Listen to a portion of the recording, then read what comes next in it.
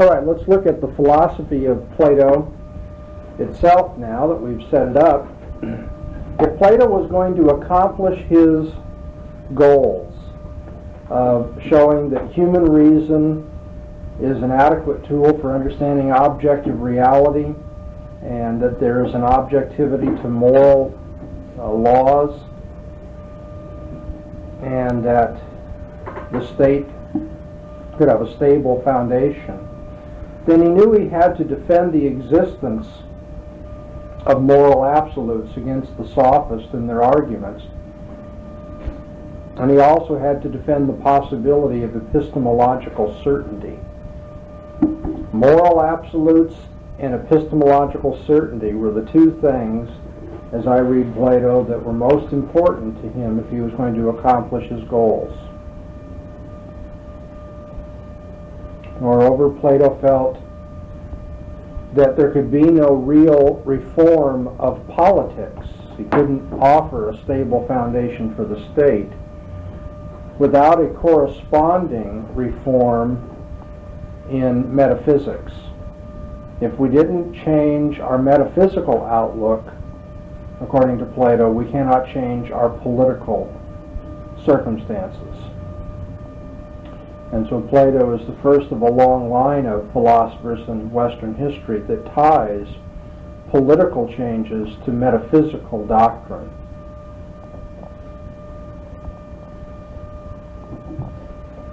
So he wants moral absolutes, epistemological certainty.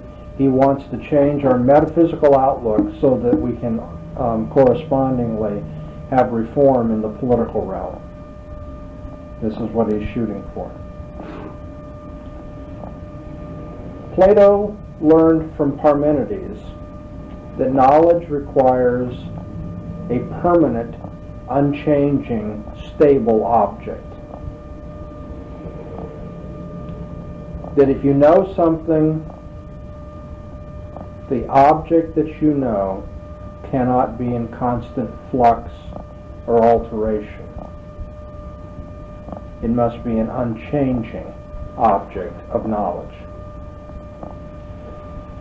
But now that poses a problem, doesn't it? Because in our natural experience, everything that we know is changing. Heraclitus stressed that. The atomists stressed that. Most of us realize that. We stop and think about our own experience. Things change in this world. The world of what we'll call time and space. As part of our natural experience, the world of our natural experience is always undergoing fluctuation. So let's put these two things together and see what kind of conclusion you would draw. Knowledge must be of an object that is unchanging, but every object in the natural world is changing.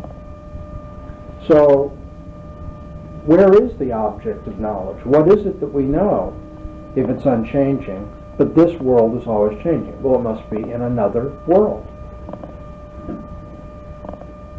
Harken back to the epistemological dualism that I pointed out in Democritus.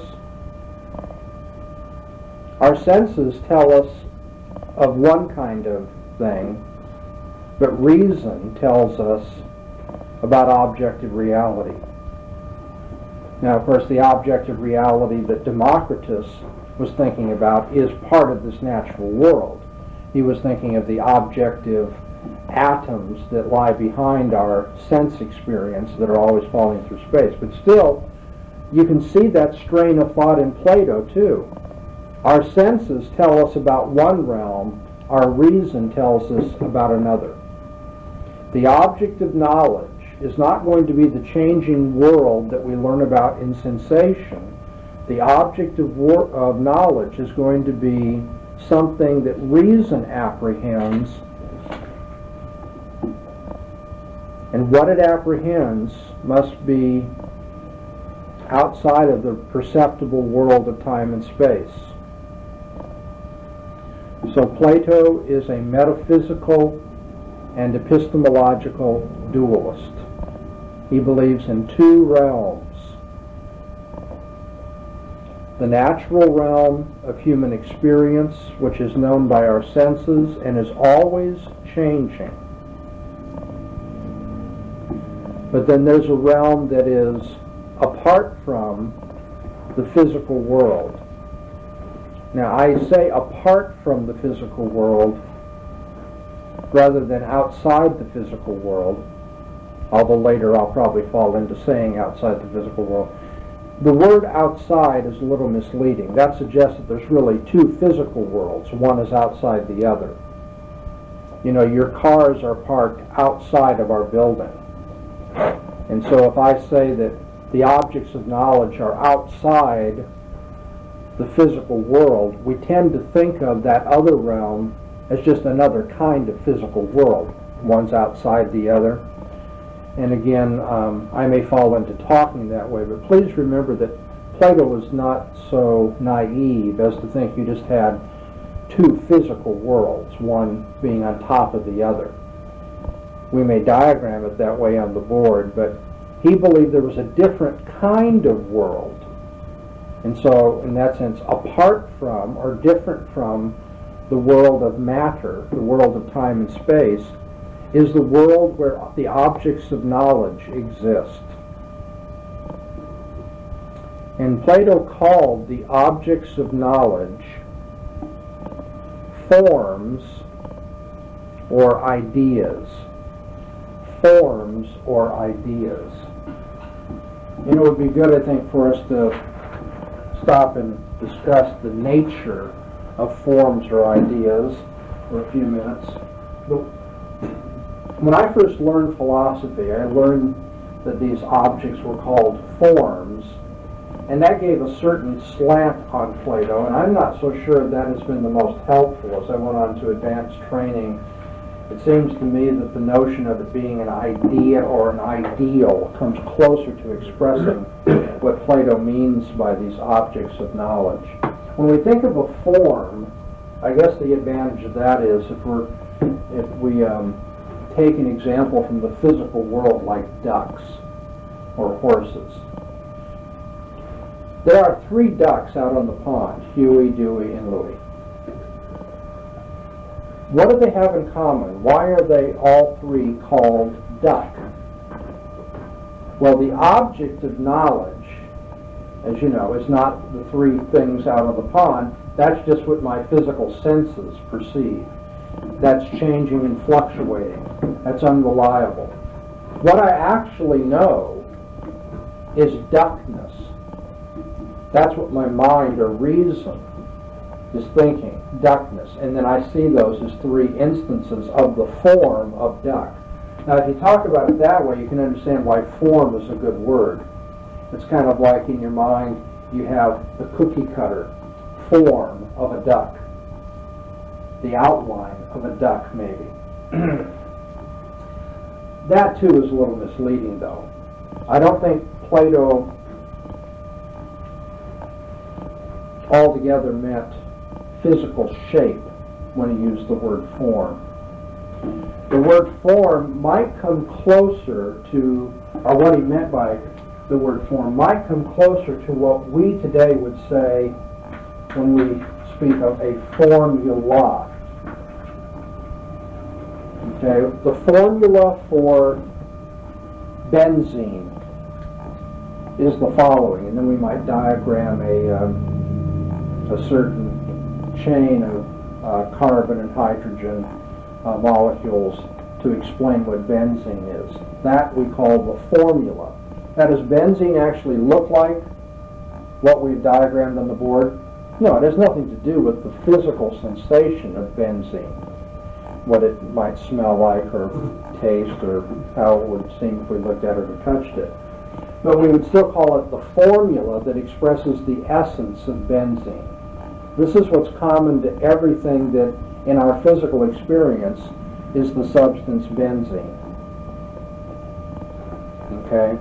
Likewise, when you think of a duck or think of a human being, there's a formula that expresses, a form that expresses what is essential to that concept, or what will later be called that universal, the universal duckness, the universal hoarseness, or the universal human nature. Okay, so form in the sense of formula, or the objects of knowledge are called ideas. That's even better. We have the idea of duck. We have the idea of triangularity. We have the idea of humanity. And maybe I can improve on that. It's not just that we have an idea, but what we are thinking of when we know duckness or triangularity is the ideal triangle. This is the perfect triangle. We don't have any perfect triangles in our experience. Now in our day and age we come a lot closer because we have computer and other mechanical devices that help draw pretty exact triangles. But even they, whatever printer you use, if you take a strong enough microscope up to it, it's going to have a little waver on the edge of the line, whatever it may be. There are no perfect triangles in our experience. Every time you draw one in the sand or on the chalkboard, as Plato knew, it would be somewhat imperfect. But it nevertheless is called a triangle because we know the ideal triangle. Our minds are in touch with not only the idea in general, but the paradigm idea, the ideal of the triangle. We also know the ideal of humanity and the ideal of duckness. Okay, now that's what he meant then by the objects of knowledge. They exist apart from, outside of, the physical world. And so I'm putting two domains here on the board. The upper one will be the formulas and ideals, the forms and ideas. And the lower realm is the realm of time and space, the realm of nature.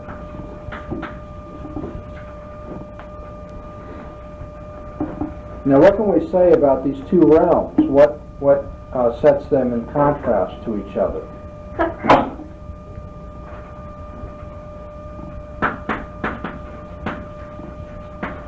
Well, in the first place, the upper realm of forms and ideas is unchanging,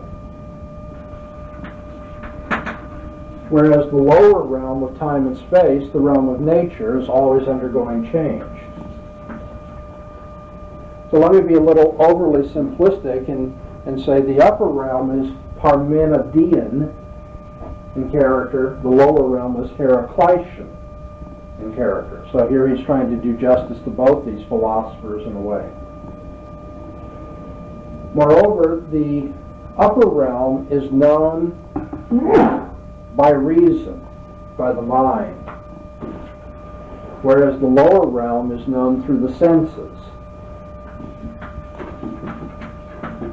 We use our eyes and ears and hands to know about nature. But to know about the forms and ideas, we have to use our minds, we have to use reason. I think there's another contrast that is important, and this gets back to the one and the many problem in a way. According to Plato, there's only one form or idea of any particular thing. So this is made up of ones. I'm going to put the S in parentheses to indicate that it's like singularities. We have one hoarseness, one duckness, one triangularity.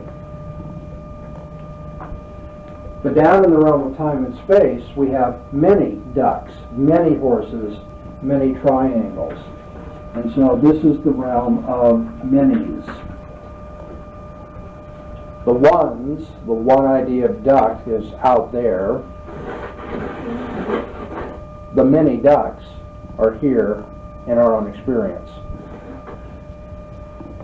Now, the contrast that I've mentioned up to this point tell us something of the nature of the two realms. One is unchanging, it's full of singularities, known by reason.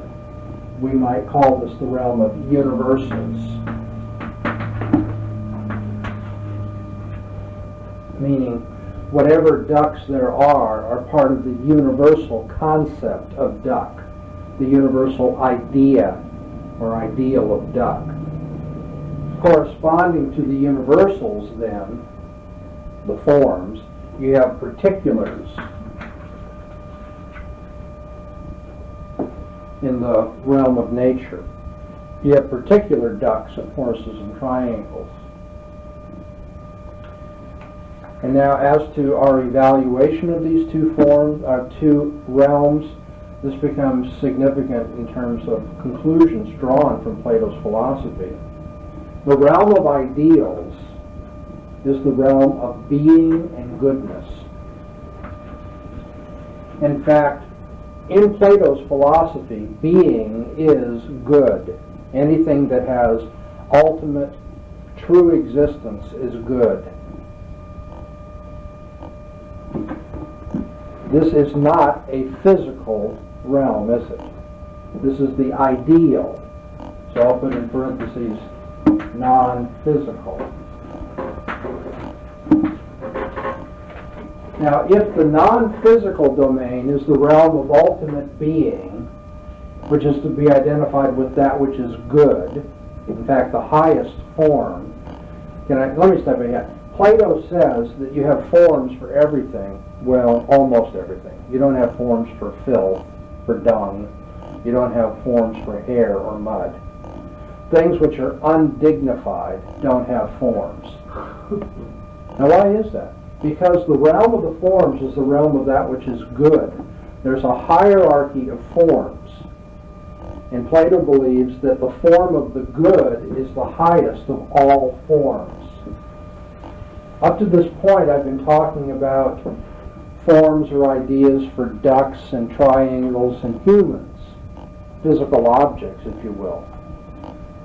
But there are other kinds of things that have ideal existence, and in particular, ethical notions have ideal existence.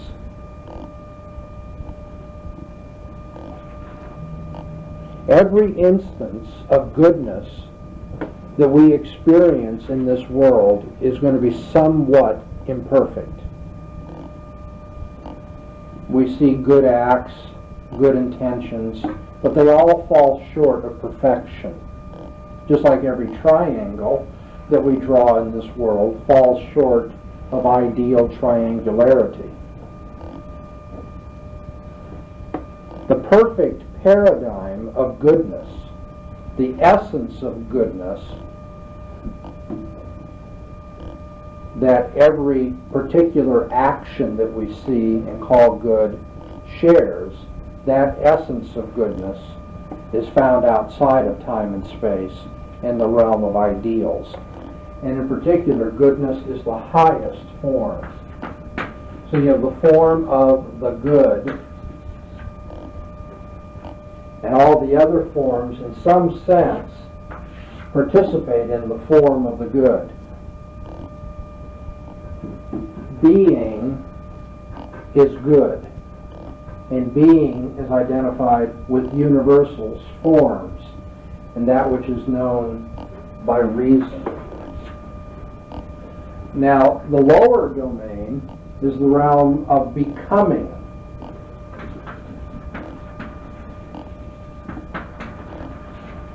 It is the realm of change and alteration.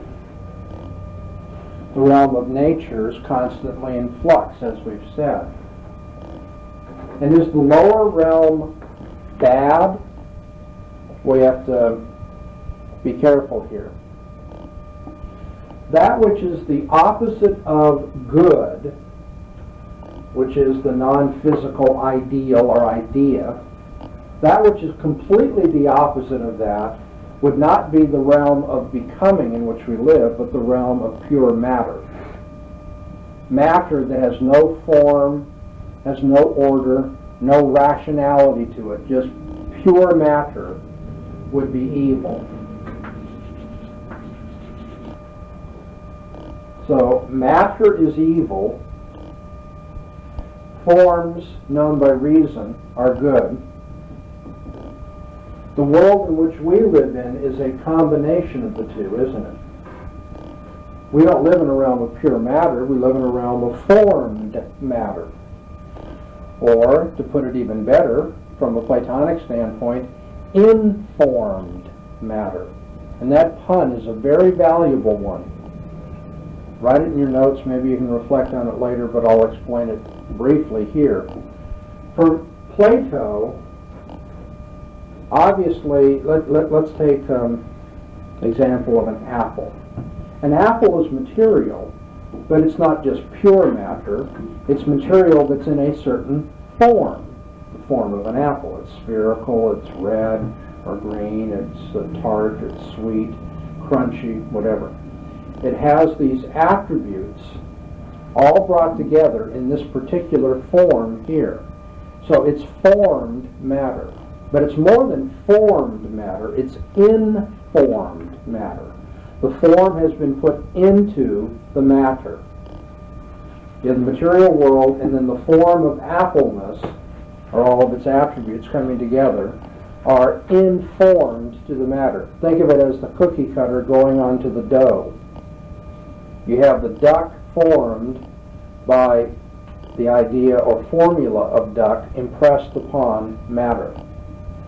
Now the pun is that it's informed. That which is informed is reasonable, rational, knowable by the mind. You can have information, right? And so that's why the pun of informed matter is so helpful. The only reason we can know the duck is because it's informed. That doesn't mean the duck knows things. That means the duck itself has a form knowable by the mind. Let's go back to this idea that you have the non-physical ideal realm, which is good, ultimate reality, that is ethically good, and the lower realm, pure matter, would be evil, and that which is in between pure matter and form would be what then? Is it pure evil? Is the realm of trees and grass and triangles and human beings purely evil? No, but it's not as good as ultimate reality. And what is it that is an ethical drag on us in this realm of becoming? The material part of it. Consequently, the good life for Plato is going to ultimately have to be a life of philosophical contemplation. The really good man is the man who uses his mind and does not indulge his flesh. Because matter is not as good. Well, matter is evil, and informed matter is not as good as the pure form that is found outside of time and space. Well, let me erase this diagram that shows the difference between the two realms. We start asking the interesting question, how do these realms relate to each other? First of all, what is man? Plato believes that man has a soul and a body. However, the body, which is made up of matter, is not as good as the soul, is it? It follows from what we've learned already.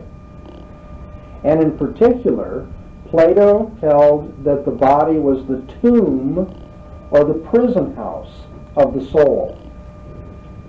The soul is eternal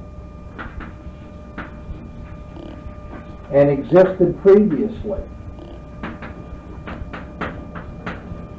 Our souls existed prior to the life that we now know in the body. The soul is sent into a human body, and because the body has the drag of matter on it, the body becomes then the prison house, or the tomb of the soul. The eternal pre-existent soul is now entombed in a body, imprisoned in a body. And so the Greeks had a clever little ditty. They would say soma sema, because the words for body and tomb or prison house were, they sounded so much alike. Soma, body, sema is the grave, or is the tomb. How can man know anything, this soul in this body, how can man know anything about a realm that is beyond nature or apart from nature? How does man know the ideas? How does man know the forms? Plato told a story about men living in a cave.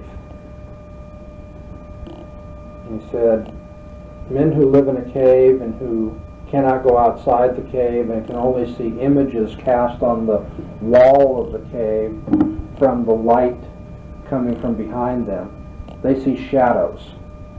But somebody who leaves the cave goes out into the bright sunlight and sees the true body that forms the shadows that men in the cave see on the far wall. Okay, so man in his experience of the world sees shadows of reality. The senses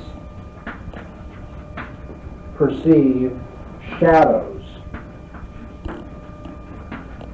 What do shadows have in common with their object? Form, right? I think that's one of the reasons he chose that analogy. That we see the shadow, we don't really see the object, but to know it is to know its form. What happens is that when man with his senses sees the shadow of reality, he recollects from a previous life the idea of which that is the shadow. Remember, there was a time when the soul existed outside the body. The mind of man dwelt in the realm of the forms. Now there's a problem with Plato saying that. He's now treating the realm of the forms like another physical domain, isn't he? But the idea is that when the soul leaves the realm of ideas, it brings its knowledge of the forms with it. It's now imprisoned in a body, and when the body senses the shadow domain down here, it doesn't know the ultimate reality, but that does stimulate recollection so that we might know things for what they truly are. Now, what corresponds to seeing shadows down here? Remember, that was a myth or a metaphor, an analogy. What stands for the shadows in our actual experience are the physical objects that we see. And I'm going to take an example here. We all see this physical object, this umbrella. But this umbrella is changing. In fact, it changed twice this morning. It was broken once and it's now fixed, and it's different places. It takes different forms depending on whether you pull the handle out and so forth. But we all know it's an umbrella. Plato says what you see here, though, is not the ultimate reality. You only see the shadow of ultimate reality. Your senses perceive the realm of becoming, the realm of shadows, of informed objects. But to know this umbrella is to have your mind or your reason recollect the essence or ideal, the formula for umbrella.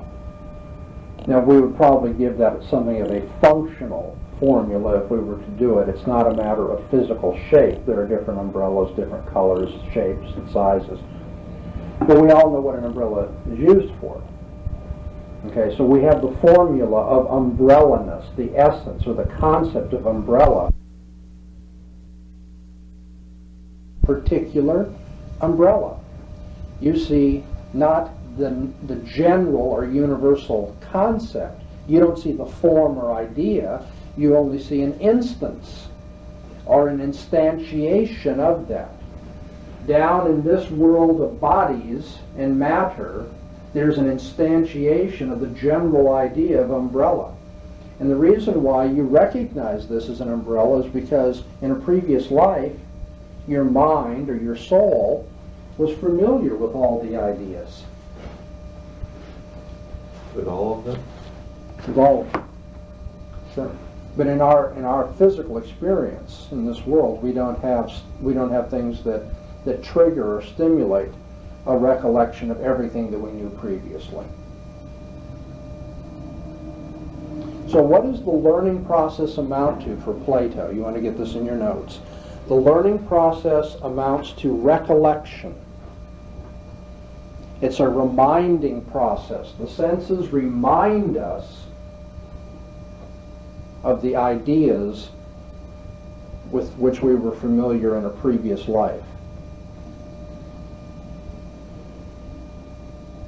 If you want to understand Plato's view of man's soul and his view of knowledge, two dialogues that are particularly important are the Phaedo and the Meno, both Greek names.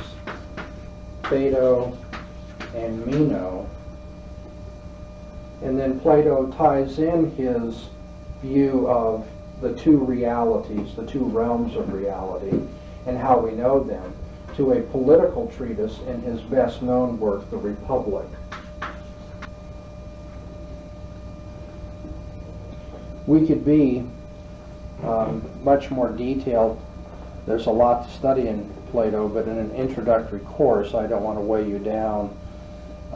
You should, however, be able to tell me that the Phaedo and the Meno deal with his view of the soul and knowledge, and the Republic incorporates those views into his best-known political treatise. What does philosophy do? Philosophy studies ideas. It studies the forms. The philosopher, therefore, knows ultimate reality better than people who rely on their senses, who know only the shadows of reality.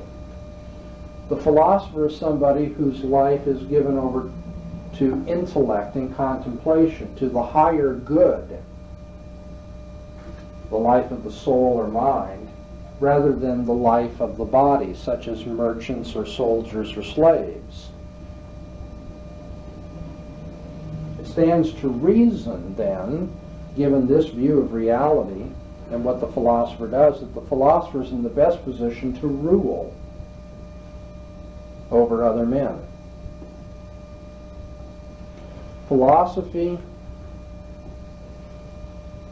is a preparation for death, Plato once said enigmatically. Why is it that philosophy is a preparation for death? Well, when man dies, the soul, which has been imprisoned in the body, is set free to leave the realm of time and space and return to the realm of ideas. That's what happens at death. Philosophers, however, before their bodies die, philosophers study the realm of ideas. They try to get beyond the shadows that our sensations give us and understand forms and ideals. And so philosophy, by studying ideas, is preparing us for where our soul will go when we die. Philosophy is a preparation for death. Now, I don't bring this up just to illustrate his two realms and to give you one of his more clever aphorisms. I bring this up because I think that has religious significance. Philosophy was not only the best way to rule the state, we're going to talk about that in our next lecture at some length, but philosophy was also the way to prepare to die. Philosophy was the savior. I mean, it isn't hard to see that, I hope. For Plato, the way to save ancient Greek society, to get a foundation for moral absolutes, to give a basis for rational knowledge of reality, and to prepare to die and to live a good life, everything was tied to philosophy. Does the soul, when it returns to the realm of ideas, does it in any way recollect or remember the time it was imprisoned? Well, you see, if you look at the nature of the two realms, you know that the answer has to be no. The only thing that the soul knows in this realm, the realm of the body, is the ideas that it recollects from a previous life. The objects of knowledge are these disembodied ideas out here. And so since that's what the soul knows in this life, when it goes back to the realm of ideas, there's nothing for it to take back except the recollection of what it's now experiencing again. The realm of becoming and matter has nothing to offer the soul then. It's just a sad experience that we've been imprisoned in these bodies, but someday we're going to be set free, we're going to be liberated, and we're going to be back to what is good and ultimately real, the disembodied state. Do you think that the Christian church in history has been influenced by that kind of thinking? Sadly, we have to admit that we have been contaminated by a Platonic view of reality that says disembodied reality, spiritual reality, is better than physical reality, although body and spirit are both created by God. We have the idea, well, God doesn't have a body. Of course, that's a generalization that is false when you remember the whole genius of the Christian story is that God took on a body. The incarnation is the proof that the physical world is not evil, it is not subordinate in value to human intellect or contemplation or spirituality.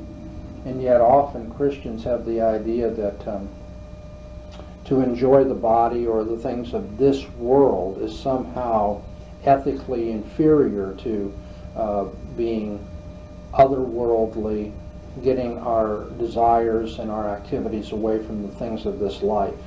It leads naturally to asceticism, denial of the body, because the body is somehow a drag on spirituality or it's not really good. So this is one of those ideas that seems to grip cultures, and it's an enduring one. Without even knowing the name of Plato, many Christians have picked up a Platonic approach to reality. The idea that the good is up here outside the world, and the closer you get to matter, the more, ugly and evil things are, or less spiritual anyway. For Plato, were there different levels of the upper realm? Yes.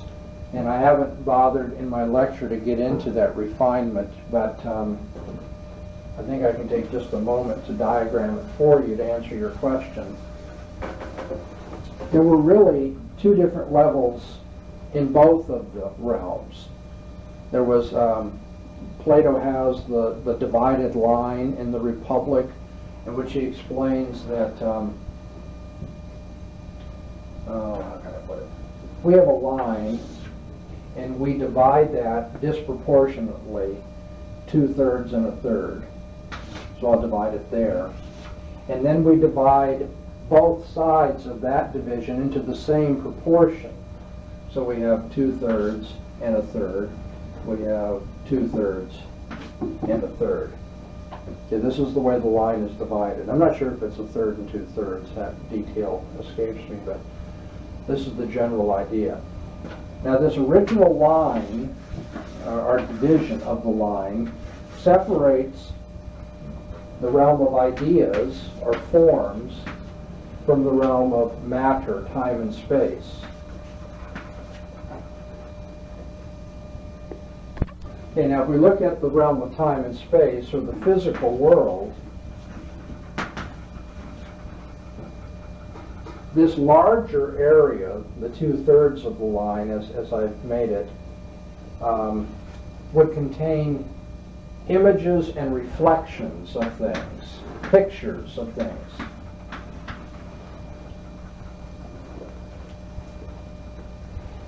Let's imagine that you had never, you've never seen horse,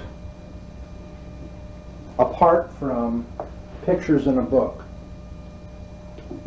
Now, can it be said that you know horses if you just know them from the book, from the pictures and the images that you've seen? Well, you kind of know them, but obviously that is not as good a knowledge as having a direct experience of horses, right? So instead of images and reflections, you have a higher knowledge, a better knowledge up in this upper third of the line, the objects themselves. Okay, so here you have a horse or horses that you can know, or you can know their images and reflections. This is the division of the lower part of the line. Now, if we go into the realm of ideas above the line, which is the upper third of the divided line, that upper third is itself divided into a third and two-thirds. And according to Plato, most of the forms or ideas are in this lower area here. So these would be the, say, the forms of horse or pig, humanity, etc. But in the same way that in the lower story, pictures and reflections of objects are not as good for knowing what they are as the objects themselves, so the forms of horse, pig, humanity, triangularity are themselves but a reflection of the highest form, which is the good. So there is a hierarchy both in the physical realm and in the ideal realm. Does that help answer your question, Pete? And the hierarchy indicates that all ultimate ideas are but expressions of the final form of goodness. And that is singular. The good is singular. Ultimately, Plato has a monistic ultimate reality, the good, which expresses itself in the forms of triangularity, humanity, hoarseness, and so forth. Then we have shadows of those ideas in the objects themselves, the particulars, Huey, Dewey, and Louie, the ducks out on the pond. But you have shadows of the shadows when you have people who take pictures of Huey, Dewey, and Louie and say, this is what a duck is like.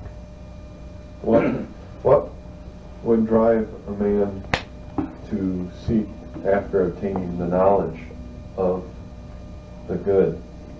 Would it be the goal of being able to actually know the good once you have died? There would be different ethical and religious constructs that would be put on this. I think the simplest answer, true to Plato, is that when your soul leaves the body, you want it to be reunited with the good.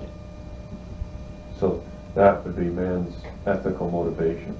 That would be his ultimate or eschatological goal, yes, that he'd be reunited with the good. He's left the realm of the good, where he knew about hoarseness, pigness, and humanity, and he's now living in this prison house of the body and wants to escape it. So is somehow the soul a little piece of the good? In which case you've divided up the oneness of the good. Well, it's okay. We'll jump ahead to the criticism of this theory, because what Jay has given us here is one of the things that Plato simply could not explain. Where does the soul fit into all this? We're supposed to have ideas and physical objects, right? Well, the soul's not a physical object. It inhabits a physical object. The soul inhabits the physical body. But is the soul an idea? No, the soul knows the ideas, apprehends the ideas, so it's itself not an idea. Well, so then what is the soul? It's not a physical object, and it's not an idea. It's rather strange, isn't it? Do we know the soul? If we know the soul, it has to have a form. There has to be an idea for the soul in order for Plato to speak rationally about the soul, isn't that right? Well, that means that when the soul is in the realm of the forms, there's not only a soul, but an idea of the soul. And this is one of the easiest ways to see that Plato never really did resolve the metaphysical and epistemological question. He just reintroduced it at a higher level. How does the soul know the form of the soul? What is self-knowledge for the soul? Where does the soul come from? And let's ask this question too. How do the forms get impressed into the physical world of matter? Why is this world informed? And you know what Plato had to do for that? He said, this is a tough one. I don't know how to answer it, so I'm going to resort to a myth. He called it a myth. He knew that it was not the answer, but he said, think of it this way. It's like, give me the opportunity to tell you a fairy tale. I don't really know literally what the answer is, but it's kind of like this. You have an eternal realm of matter. There's Democritus. Remember the eternality of the atoms? You have an eternal realm of matter, and of course you have the eternality of the forms or ideas. You have two separate realms. How are they ever brought together into this realm of becoming, where we have now physical pigs, not just the idea of a pig? Well, Plato said the demiurge put them together.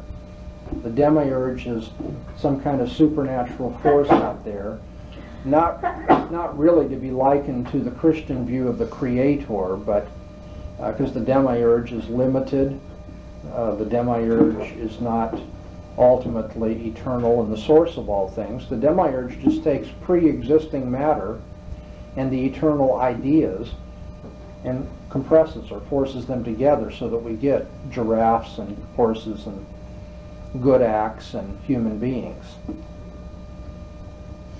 Does that sound like a philosophically adequate answer to how this world came about? Not at all. When you have a philosopher ultimately appealing to myth, I mean, Plato may be more sophisticated than the ancient poets who had Zeus and Apollo and others interfering in human affairs, but I mean, when the chips were down, Plato had to play the same game, didn't he? He didn't have an answer for these things. And since I'm on a roll criticizing him, I'll just remind you that when Plato proposed this theory, he could also be the best critic of this theory. Let me give you what is a standard criticism of the theory of the forms. It's found in the dialogue Parmenides. Let's assume that we have in our physical experience of the natural world an experience of two objects that we call duck. I'm not good at drawing ducks, so I'm just going to put two circles here. They stand for ducks. Now, why do we call both of them ducks? Well, presumably because they resemble each other. They have something in common. And Plato said what they have in common is the form of duckness. So I'll put a dotted circle up here for the form of duckness. Now, we could have other ducks down here, but I'm going to limit it to two for my illustration.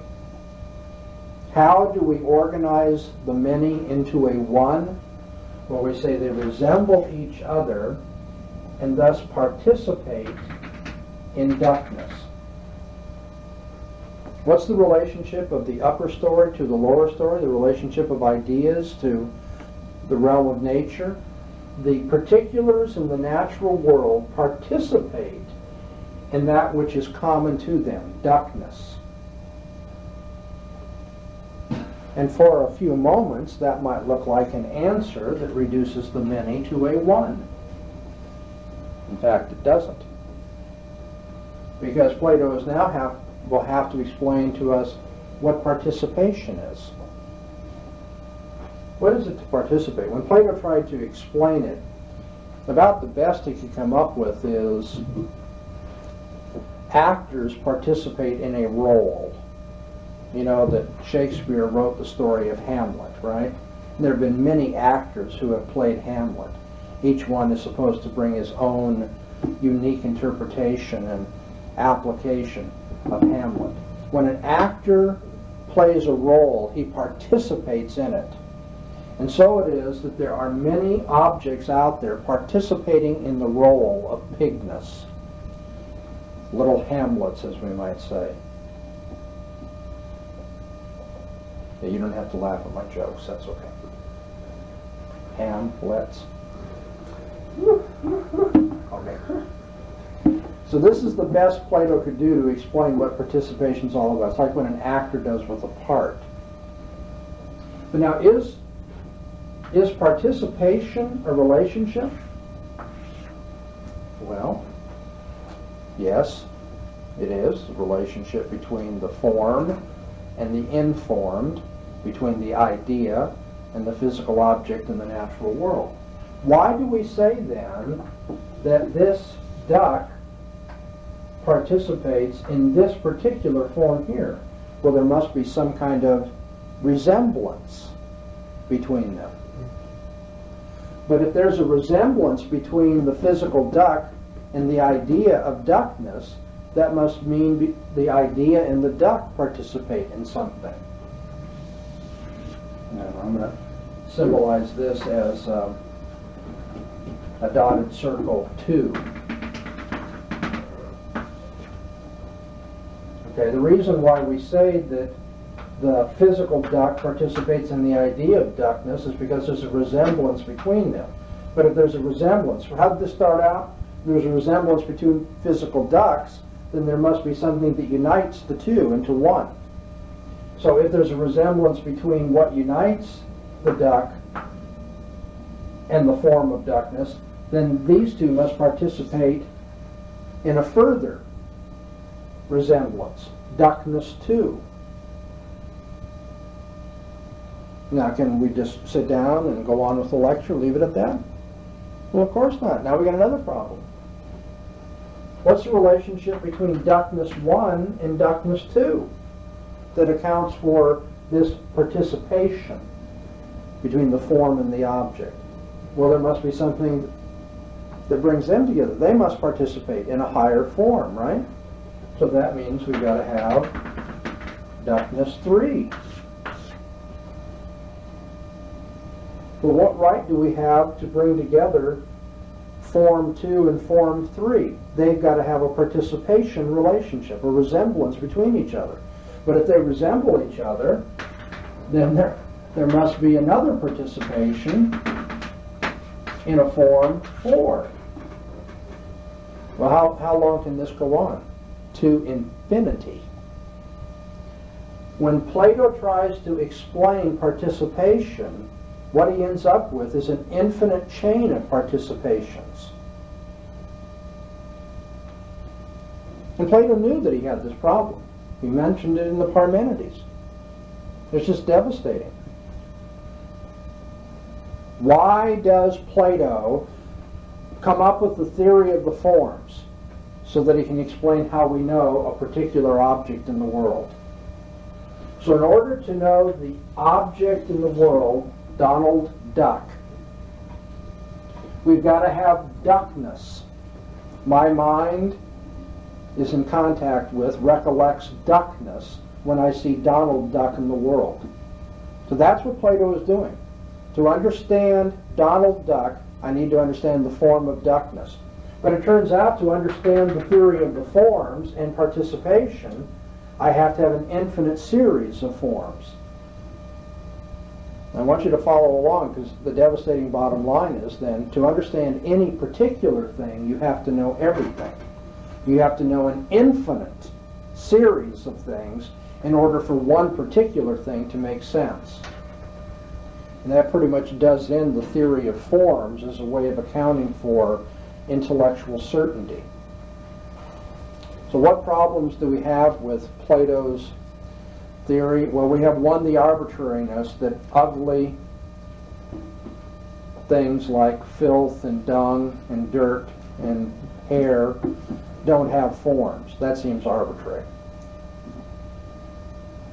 We have the problem that mediation between the realm of the forms and the physical objects of this world is done by the soul. But where does the soul come from? Is the soul a form? Is the soul a body? No, it's neither one, so how does it fit in? We have another problem. How do the forms and matter get together? Well, we have to have the myth of the demiurge to rescue us there. We have a further problem. What do we mean by participation? It turns out to know any particular object is participating in an idea, you'd have to know an infinite number of ideas to justify saying you know the physical object. Okay, and then one final devastating criticism. This appears to give us some hope for certainty. We have a stable, eternal object of knowledge that the human mind, reason can know, stimulated by the senses and all that. It seems to get us on the way toward a metaphysic and epistemology that work well together. But you know what is left out? I don't know, in all this lecture and this reading, did you notice? Plato has not explained the possibility of motion at all. He doesn't explain to us how things change. But that's what got us into all these philosophical problems in the first place, right? Thales says all is water, and Anaximander says, well, how does water become rock? Anaximenes tries to explain it, doesn't do so well. We have Parmenides who says, no, there is no change. Well, Plato's not going to say that. He says there is change in the physical world. The atomists didn't successfully explain change. And what does Plato do? Well, I'm being a little crude and simplistic, but Plato basically says, it's not a problem I have to solve. He just kind of shelves it. And that's why he lost the support of his best student, Aristotle. Aristotle said, what good is this realm of the forms if they can't explain the natural world, if they can't explain my experience of change?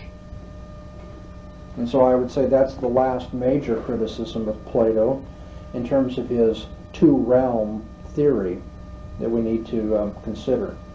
We're going to take a brief break, and when we come back we'll look at Plato's ethic, his view of man, and his view of society.